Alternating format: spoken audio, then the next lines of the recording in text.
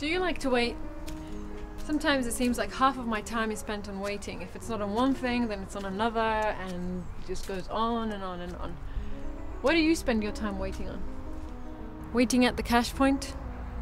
Waiting for the bus? Waiting to win the lottery? Waiting to pay off the mortgage? Waiting to find the one?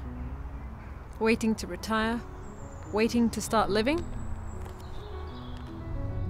So much of our life is spent in waiting. It seems that sometimes life is just one huge waiting room. I mean, waiting is emotionally taxing, it's time consuming, and sometimes very financially draining. And it always seems like the other lane is going faster, doesn't it? Waiting in and of itself is difficult, but psychologists have found that some things make waiting worse.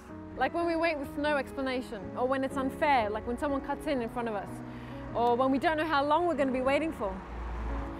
Even waiting alone is worse than waiting in a group. In the book of Proverbs, there's a passage that says that the person who listens to God, who watches out for him, and who waits in front of his door every day will be happy and blessed. But not only that, it says the person who finds him finds life and receives favor from him. Find life, wait in front of God's door. What does that even mean? Well, I got to a point in my life where things were so complicated and so entangled, it was very, very messy, and I needed help. So I knocked on all the doors that I could possibly think of. Among them was the self-help door, and the door known as my best friend's advice. I tried one after the other, and I was getting nowhere. Finally, I decided to try God's door. After all, he was inviting me, he was challenging me to look out for him, to wait at his door and see what would happen. So I took him up on his offer, and I waited. I waited, and waited, and waited.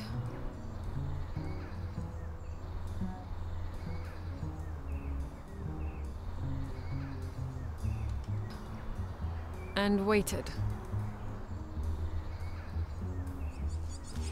And then one day it happened.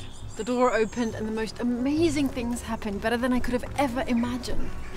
I began to realize that this finding was a discovery. It was a process, an encounter, and a meeting. Have you ever waited in line for concert tickets, tickets to a football game or a tennis match? People sleep in tents on the streets of London in all sorts of weather just to get Wimbledon tickets. Why? Because they think it's worth it. What do you think is worth waiting for?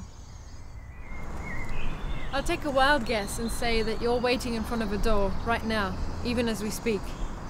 It may be the door of greater financial gain, or the door of glamour and prestige, or even perhaps the door of plain old social acceptance.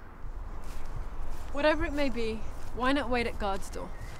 If you want to find something, it might as well be the source of life, right? And if you're already waiting on something, it might as well be on someone who you know is going to come through for you.